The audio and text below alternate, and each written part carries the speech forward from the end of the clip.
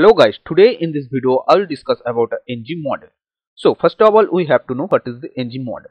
So NgModel used to bind the value of an input element and it comes from FormsModule, that is inbuilt function of Angular. So let's see the example. So I will open Visual Studio Code and here you can see I already opened home component.html file, home component.ts file and appmodule.ts file. So before using NgModel we have to import FormsModule because it comes from FormsModule. So I will go to the appmodule.ts file here and I will import FormsModule. So import curly brackets and into the curly brackets I will write a FormsModule. So F is the capital and M is the capital of FormsModule. From inverted comma and @Angular forms, and at the end of the line I will write a semicolon to separate this line. And I will copy this FormsModule and I will scroll the page and here you can see imports array. So I will import here FormsModule and I will write a comma and I will press Ctrl S to save. Now I will go to the home component.html file and here I will create an input element. So input type is text and now I will write a NgModel. So the syntax of NgModel is square brackets and the parenthesis and NgModel. M is the capital of NgModel and equals to, and I will write a variable to bind the input element. The variable name is input1. You can write any name of this variable and the end tag of this input. So I will copy this variable input1 and I will go to the home component.ts file and I will scroll the page. You can see here is the NgOnInit. So below the NgOnInit I will paste this variable input1 and I will set the type is string and equals to double inverted comma, because when we assign a string value then we use double inverted comma and the value is welcome. You can write any value and at the end of the line I will write a semicolon to separate this line and I will press Ctrl S to save. And now I will go to the browser and here you can see here is the input element and the value is welcome.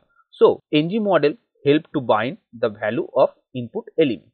So here is the string value and the same way you can assign a number value also. So I will go to the Visual Studio Code again and here I will write a br tag to break this line and now I will create another input element. So input type is text and the NgModel, so the syntax is square brackets and the parenthesis NgModel, M is the capital, equals to, and the variable is input2. You can write here any variable name and the end tag. So I will copy this variable input2 and I will go to the home component.ts file here and I will paste this variable input2 and I will set the type of this variable is number, equals to, and the number is 1 2 3 4 5 6 7 8 9. You can write here any number and press semicolon to separate this line and you can see I didn't use double inverted comma because this is the number.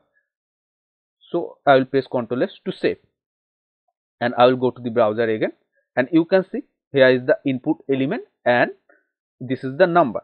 And now I will show the value of this input element to click function.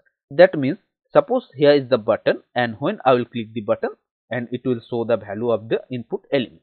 So I will go to the Visual Studio Code again and here I will add a br tag to break the line and now I will create another input element.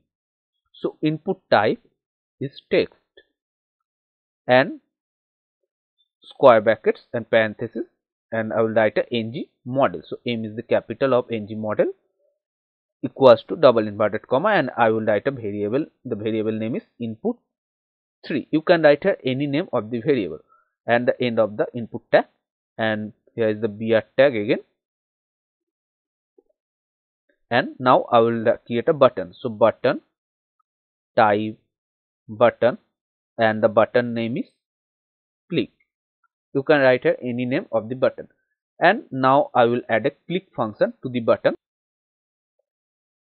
So the parenthesis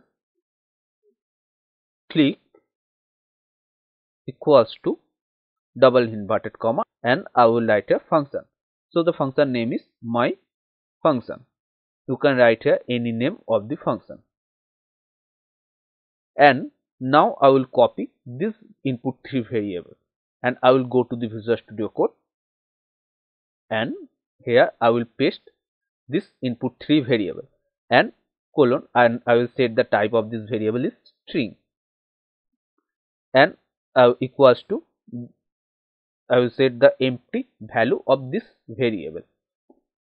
So now I will go to the HTML file again, and I will copy the function my function,